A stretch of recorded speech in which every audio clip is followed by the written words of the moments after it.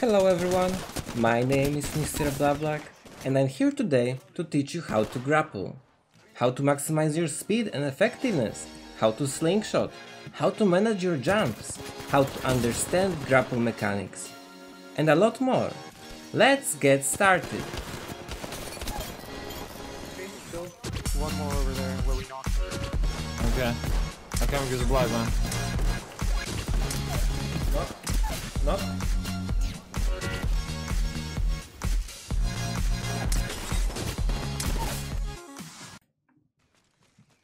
Our adventure with grapple, we will start from understanding how in fact grapple mechanics work. Let's stand in front of a wall and use our ability. And let's do so looking in different directions. So what we can see, we are being pulled towards grapple points. So there is a force that acts on our pilot body. Looking at different directions do not really influence speed or where we are going. Now I'm just going to hold one of my strafe keys. You can see that my movements change a little towards the strafe direction. Pay attention to the key that I'm pressing and direction I'm looking at.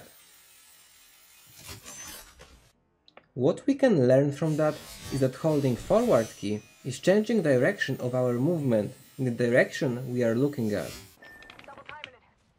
When we are slingshotting, our pilot is influenced by three forces. One of them is from grapple, a constant force that pulls us towards grapple point. Second one comes from the strafe and is directed to the place we are looking at. To add that force to our grapple equation, we have to hold W or whatever our forward button is. Its value starts from 0 if angle equals 0 degrees and is getting higher the closer it is to reach 90 degrees right angle value. After reaching 90-degree angle, grapple detaches however. Third and the last force also comes from the strafe. This time it is one of your strafe keys. It pulls you away from the grapple point, increasing angles and speed that you can reach. If you don't remember from your physics lessons how to calculate net forces, here is a graph for you. Of course, in Apex Legends, everything happens in 3 dimensions. So what does this knowledge give to you? One upstairs too. You just didn't get Understanding what exactly is happening should help you avoid many beginner mistakes and get that initial feeling of grapple slingshot faster. Still, you won't acquire skill without hours of practice. Let's get into another point on our list, which is managing our jump. In Apex Legends, we are being gifted with the ability to perform single jump. You can utilize it for your grapples to get more height.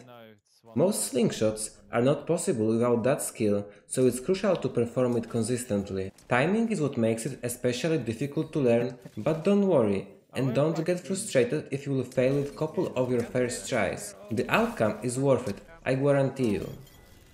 Yeah, there we go. Take a look at this clip. One of the indicators that you can use is animation of Pathfinder's arm. You jump as soon as it's fully straightened. However, not always will be blessed with that indicator. In this clip, due to the nature of the grapple angle, your legend arm will not be visible. Then, you have to listen to sound cue of your grapple. As soon as it attaches, you should jump.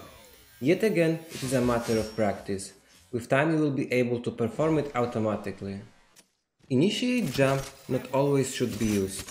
Sometimes the only way to get you where you want is to completely forget about it. Preserving a speed on the ground is not really a topic of this video, but I can give you some hints. For instance, I can tell you that on the completely flat surfaces and downhills, doing a slide hops will increase the maximum reach of Pathfinder. If you want to do that, then don't jump immediately after reaching ground, unless it's completely necessary of course, and let your slide last for a moment. Another thing worth to notice is that if you are approaching ground from the angle over 45 degrees, you will never be able to keep your momentum and you will get stuck flat on the ground immediately. Alright, now I'm going to leave you with more examples of grapple slingshot in variety of situations. Pay attention to the keyboard overlay, especially to the timing of the jumps.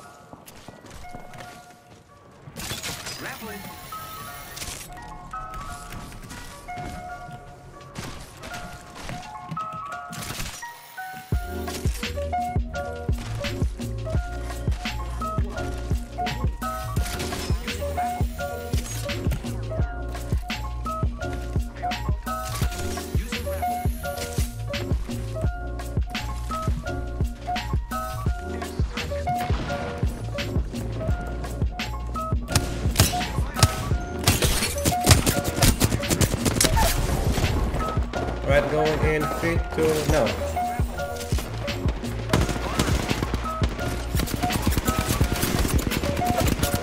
I wish I reloaded before going in.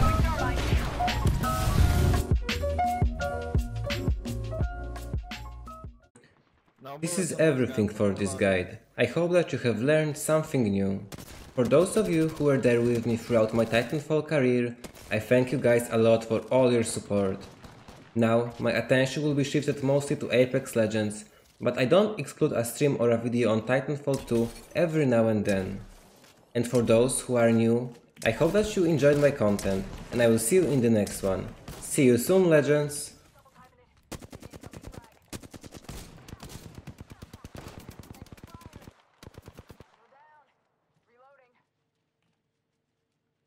Alright.